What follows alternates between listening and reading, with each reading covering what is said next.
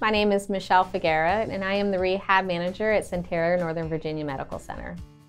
And my name is Jasmine Dockett. I'm an occupational therapist here at Sentara, Northern Virginia Medical Center. The current state of the maternal mortality rate across the United States is on the rise. We are nearing a crisis at this point. And since 2018 to current state, we have escalated to the point in which we are the most dangerous developed country to give birth. The current trend that has been happening between Caucasian, Hispanic, and African Americans, every race has been on the rise of maternal mortality rate. But something that is really important to note is that the Caucasian mortality rate is the lowest, and then it becomes Hispanics, and then the African American population. African American moms are 3 times more likely to die while giving birth compared to Hispanic and Caucasian moms.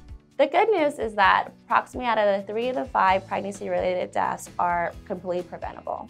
By having occupational therapists and physical therapists in the room, we're an additional eye to the clinical setting of being able to see what is going on with a mom. From her vital signs to high blood pressure, we are also trained to help nursing just be an additional aspect that might be able to prevent something before that mom is to go home.